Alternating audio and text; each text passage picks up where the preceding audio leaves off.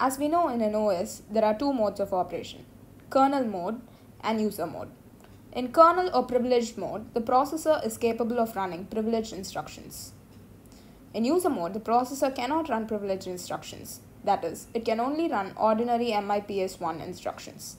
The key difference between the two modes is that the user mode does not have direct access to some OS services such as memory, hardware, and so on. So when you use an OS, you are going to be performing various processes. Each process is effectively confined to its own box of memory. But what if you want to access a service of the OS that cannot be directly accessed from the user mode?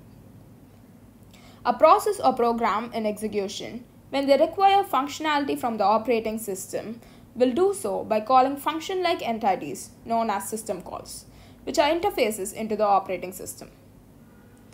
It is the programmatic way in which a computer program requests a service from the kernel of the operating system on which it is executed. This may include hardware-related services, creation and execution of new processes, and communication with integral kernel services such as process scheduling. System calls essentially provide an interface between a process and the operating system. To make this clearer, we will see an analogy.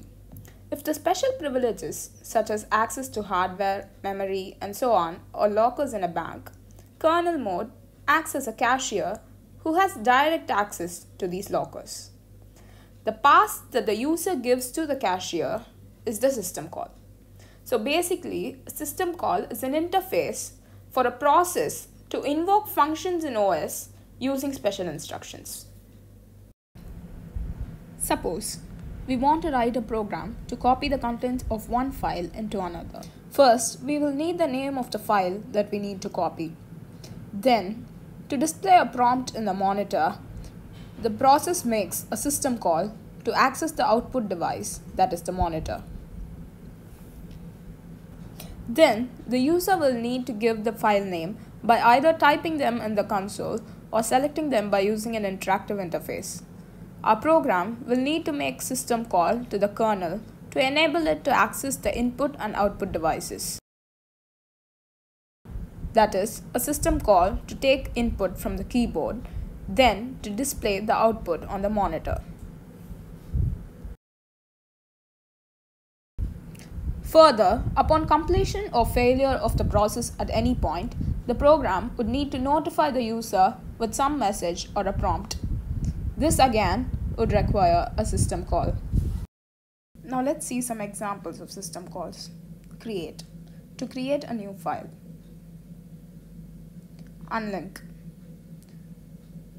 To remove an existing file. Open. To open a file. Read. To read data from a file. Write. To write data into a file.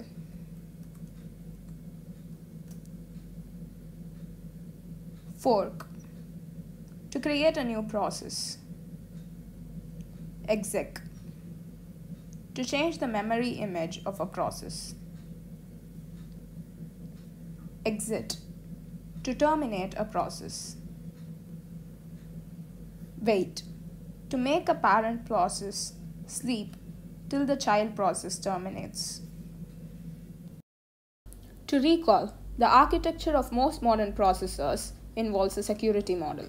For example, the rings model specifies multiple privilege levels under which software may be executed.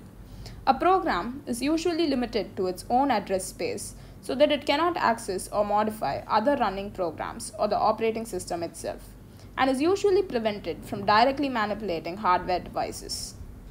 However, many applications need access to these components. So, system calls are made available by the operating system to provide well-defined, safe implementations for such operations.